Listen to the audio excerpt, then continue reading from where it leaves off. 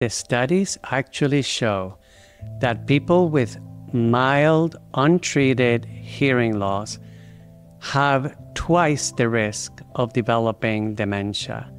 And if you already have dementia, the hearing loss can make the dementia symptoms worse. So think about that for a second. Just by having mild, untreated hearing loss, we can double the risk. Everyone, to the Dementia Doc Podcast. I am Dr. Miguel Rivera, and I am joined by my wife, Ganga. And today we are going to talk about something that it is so important for our cognitive and mental health, and it is something that is frequently overlooked, and it is hearing loss. Yeah, when we were discussing this, Miguel, I think we really came to the conclusion that it's a simple thing to adjust, but the cascade effect that it can have is absolutely enormous. Whether the person is just aging, or maybe they have mild cognitive impairment, or they already have dementia. So if we start first at the stakes, let's say the person doesn't have dementia, they may just have a little bit of a hearing loss. Why is it so important to detect that and how it can affect their cognitive health? Okay, so the short answer for that is that the studies actually show that people with mild, untreated hearing loss have twice the risk of developing dementia. And if you already have dementia, the hearing loss can make the dementia symptoms worse. So think about that for a second. Just by having mild, untreated hearing loss, we can double the risk of developing dementia. And the worse the hearing loss, the worse the risk. So it is something that there was a study that was published in The Lancet that said that hearing loss is actually one of the top modifiable risk factors for cognitive decline and dementia. Yeah, I think the word modifiable is so important because sometimes when we think of mild cognitive impairment, dementia, I mean, this is a scary disease. And in some cases, like you were mentioning, if a person had a stroke, there's probably nothing we can do other than support the journey. But with hearing loss, you can do something to actually maybe even reverse dementia-like symptoms before it was going to affect the brain. Yes. So, even though there are, let's say, with lifestyle interventions, that some of the risk factors that we consider to be fixed can be actually helped some. But yes, in general, this idea that you can have a hearing exam every year, and if there is a problem that you can wear a hearing aid, or you can, if the hearing loss is more severe, you can have a cochlear implant, that actually doing something about the hearing loss can dramatically influence our cognition, even if we don't have dementia, but also how it affects our cognition, mood, social interactions, et cetera, even in the setting of dementia. Yeah. So let's go a little bit in how does hearing loss affect the brain and mental health? Like why? What are maybe the points that we can list out for people? Okay. So maybe three main things. The first one is that hearing loss can affect what is called cognitive load. And this has to do with the fact that when people have hearing loss, a lot of the brain resources go to try to figure out those, let's say, damaged or less than perfect input from the hearing mechanism. And because we're allocating all those resources to deal with the faulty hearing, then we're kind of taking those resources away from memory, from thinking, from decision making. So that is the first one, cognitive load. The second one has... And maybe I want to interject here. What comes to mind is to imagine if you're at a busy, loud place I can remember we once went to a restaurant and there was a very loud music. To maintain a conversation is really hard. And besides hard, it feels draining at some point. So if you're really trying to communicate with the person, it feels draining. The difference is that in the end, we walk out from that restaurant. But if the person has hearing loss, there is no way to walk out from that restaurant unless they get hearing aids. But that's how they feel constantly, is trying to connect. What did the person say? That is very draining emotionally and cognitively. Yes, and that's a great segue for number 2, which is social isolation. So when people have hearing problems, that can lead to frustration. It can lead to increased depression and anxiety symptoms. And it can lead to social isolation, which is, as we know, a really important determinant of cognition. It is something that, proper socialization, interactions with others is actually protective. So when people have hearing problems, then they can, because communication is difficult, they don't hear what other people are saying, then that can lead to social isolation, which can, in and of itself, then have a whole host of, like you mentioned, the word cascading effects stemming from that. Yeah, and again, to point on isolation, you said that being engaged in social interactions is protective. But also I think the other way to look at it is integral part of our health. I think just recently, after the Harvard study that they did for 70 years, what constitutes well-being, that social connections, friendships matter a ton. So even if you're exercising and eating well and you're completely by yourself, it's probably your health is going to feel the effect of that. So yeah, not being able to follow the conversation and feel that awkwardness is cascading into being withdrawn and isolated, maybe having a depression, and all of that affects aging brain. Absolutely. And then, the last one, which I found very interesting, is that this decreased hearing can lead to brain atrophy. And that is so significant if you really think about it. So because there is lesser auditory input, then the areas of the brain that are used to picking up that information, like the temporal lobes, for example, where we process language, both receptive, so we understand what people are telling us, and also expressive, so that we can then communicate with others what our needs or opinions are. So interestingly, this temporal lobe is also involved in memory. So when there is less input into the brain, then that area is not being used and it begins to shrivel up. It begins to atrophy. It begins to shrink. And then as a consequence, because memory is also related to the temporal lobe, then we can have then cognitive decline, worsening of cognition, etc. So cognitive load, social isolation and withdrawal, and neurophysiological changes in the brain. Which is, in a way, mind-boggling to think that, of course, I'm not saying that hearing loss is a small thing, but again, it's something that in today's world, with today's medical help, can be adjusted. But this one thing can cascade even brain deterioration.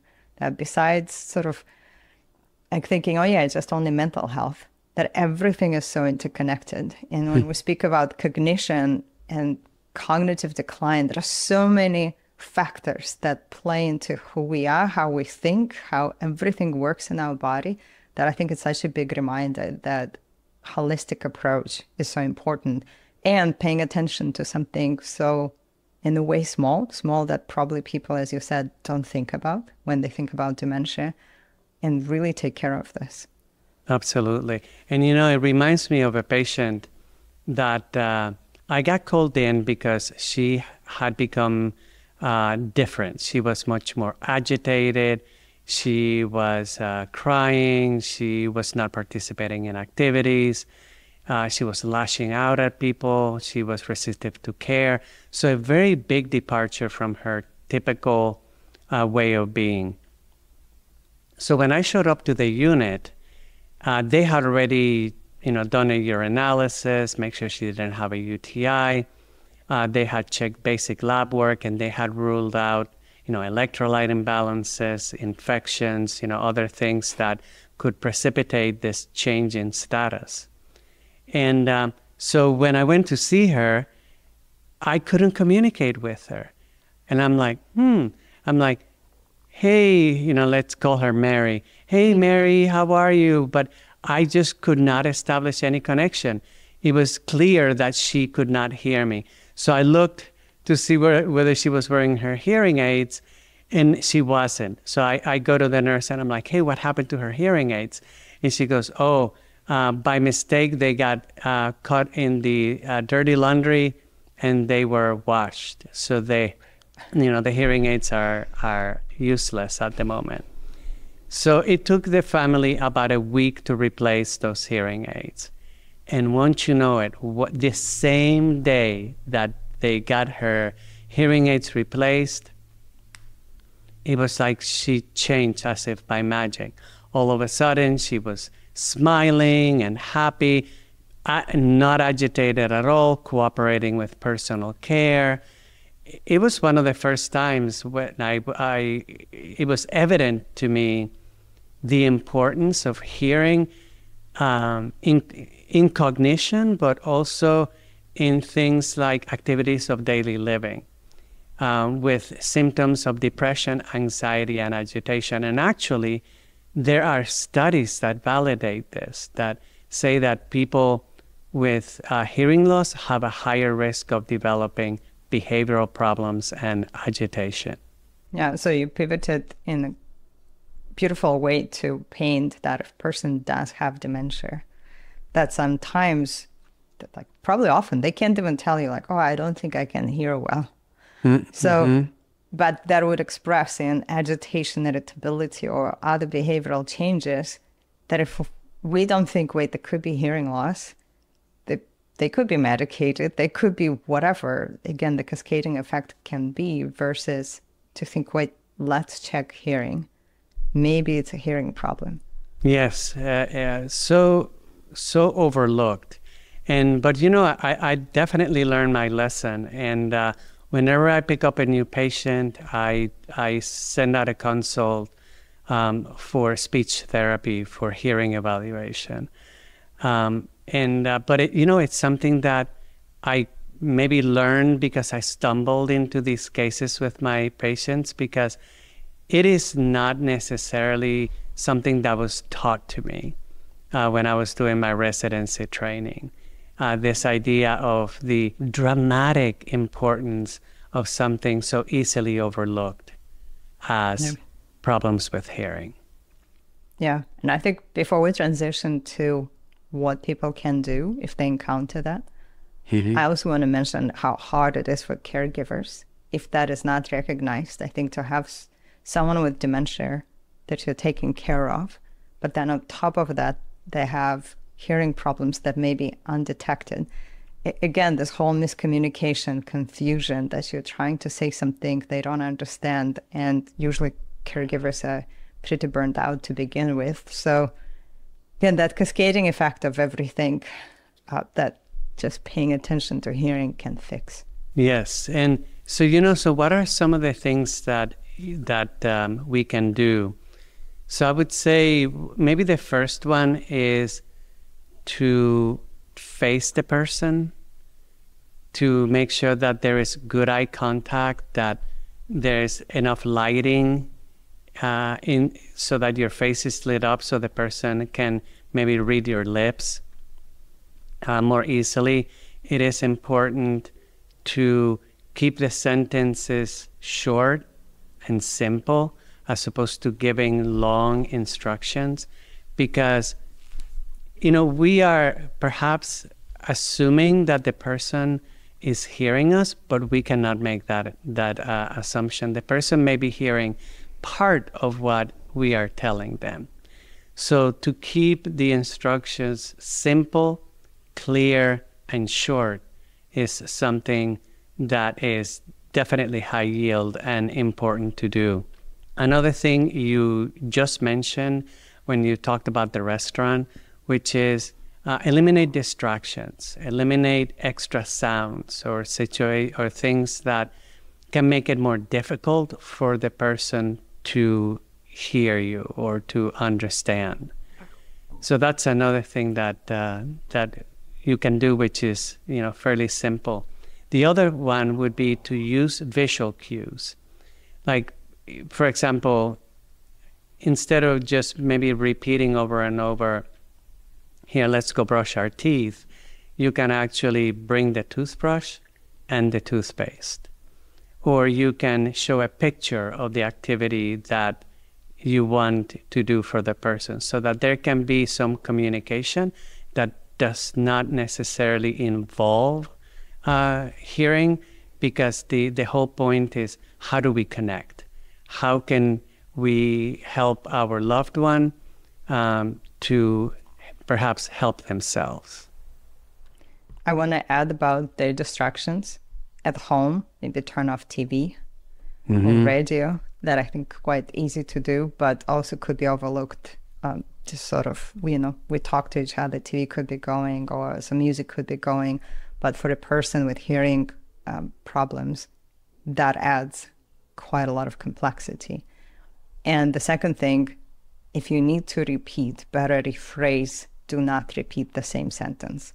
Just because I think there is a lot of visual cues that we're picking up, and how it comes through could be brush your teeth, brush your teeth, brush your teeth. And that definitely can have a certain, think of an energy that the person can feel that could contribute to the whole irritation and then confrontation that we want to avoid. Yeah, that makes so much sense, to, instead of repeating the same thing, to just maybe rephrase it. And it gives you an opportunity also to perhaps back off a little bit. If there is an issue, if you're feeling that you're starting to get a little bit frustrated because you're not able to really communicate, that easily with the person. So to take a step back and say, okay, how can I say this in a different way? How can I say this in a more clear, concise manner, in an attempt to connect with the person with cognitive decline? Yeah. And I think before we wrap up, there's one point for people who have aging parents. What do you think could be the signs that they may think, wait, maybe I should check my mom's hearing or my dad's hearing? Maybe I should propose, hey, let's go check your hearing. Like, I don't know, maybe they come and visit and they notice. Like, what would be the first signs that people can pick up? Well, I think that perhaps difficulty following instructions can be something. Like we mentioned, increased frustration, social isolation, increased issues with anxiety or depression, cognitive decline. But because hearing loss is so prevalent as we get older and so treatable with cochlear implants and hearing aids, I would just recommend get screened. If you are, or if your loved one is, let's say, 60 and above, if they're having any degree of cognitive decline, or if there's been a shift or a change in their ability to function, just talk to your primary care doctor. Set up an appointment with an audiologist. It is easy to get your hearing checked. It's non-invasive, and it can make a dramatic difference in not just the development, but also in the progression of cognitive decline. I mean, I don't want to sound like a broken record, but really think about this for a second. Even mild, untreated hearing loss doubles the risk of developing dementia. I mean, that is like, wow, when it's something that can be addressed or fixed so easily in most cases. Yeah, I think that's a good point to conclude this conversation for today, because we could only say again, check your hearing, because that can absolutely reverse the cause of something so significant as dementia.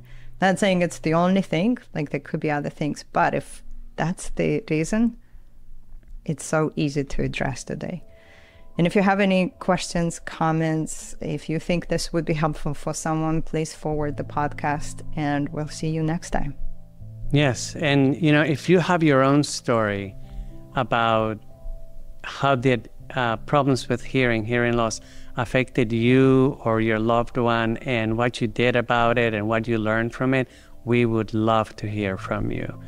So we look forward then to our next podcast, and thank you so much for joining us.